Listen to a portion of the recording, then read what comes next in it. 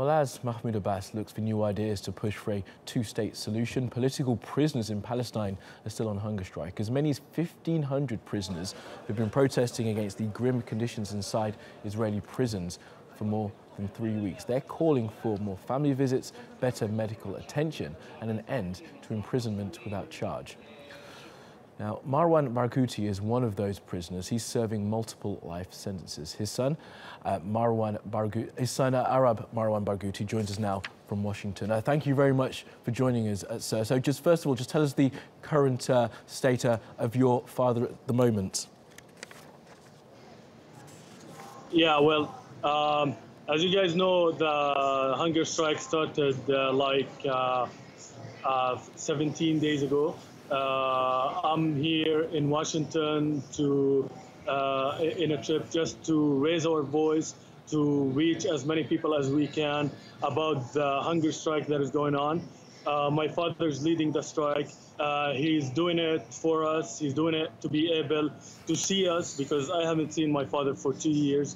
For example, I haven't been able to even touch him for 15 years. These are the demands he's asking for. He's not asking for privilege. He's not asking for too much. The demands can easily be met, but with the arrogance of the current Israeli government, we know that they just want to make it hard, and they want to make it the hard way. And of course, your father was convicted, and the Israeli ministry say in a New York Times article that he's on hunger strike to further his own political ambitions. What's your response to that criticism coming from the Israelis?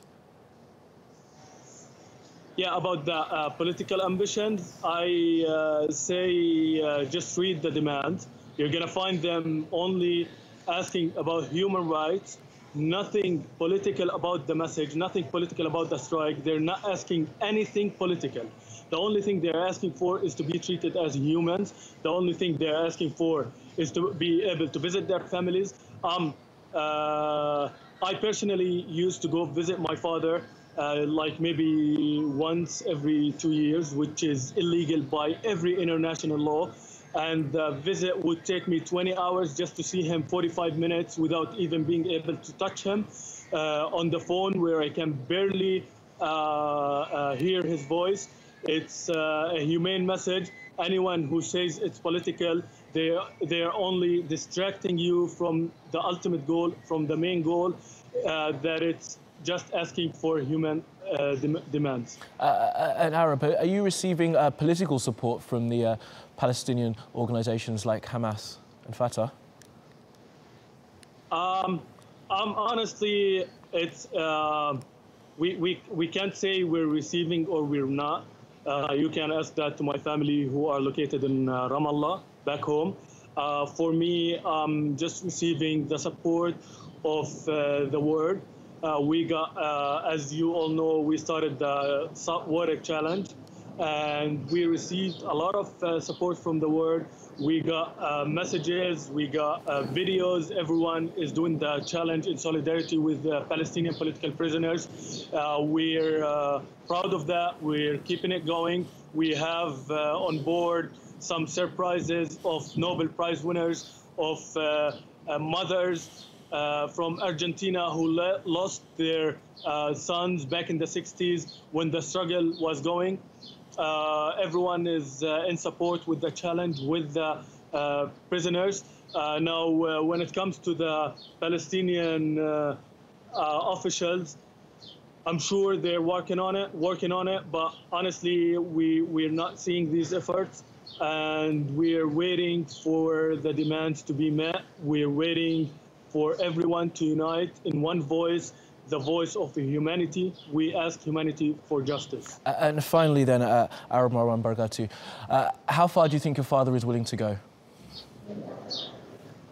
I'm gonna quote my father when he said, "Our chains will be broken before we are."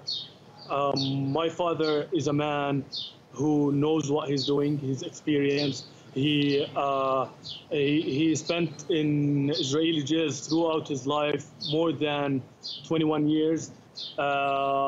I think my father is a man that keeps his word. What he's asking is just his basic human rights. If you go to any international law, you're going to find what he's asking is legal to any prisoner. We're not talking why he's there from the first place. Like, he shouldn't be there. He was backed by very high-profile people like Nelson Mandela, like the ex-president of the U.S., Jimmy Carter, like Angela Davis, and many names, Desmond Tutu. I can't name them right now. He's a very high-profile, prominent Palestinian political leader. He's gonna take it as far as it takes to get his demands, and his 1,600 fellow prisoners, who I send my love, my energy to all of them, not only my father. It's not only about him, it's about many prisoners who are asking for justice. We're talking about Karim Yunus, who spent 35 years in jails, in Israeli jails, the longest political leader in history, who we saw 2 days ago in trial. And they asked him about my father, and we can't, as a son, I'm worried about my father. We don't know anything about him. The lawyers are not allowed to go there. No one is allowed to go there. So it's really frustrating for us because they put him in the solitary confinement. He spent 3 years of his life in solitary confinement. So someone with this mentality is not going to give up. Someone with this mentality is going to get his demand, because the arrogance of the Israeli government is not to be explained, and we need this to be to end right now. And I encourage everyone personally who is seeing me right now through your TV, just to do the challenge and just to raise their voice with humanity and with justice. Arab Marwan Barghouti, we thank you for joining us.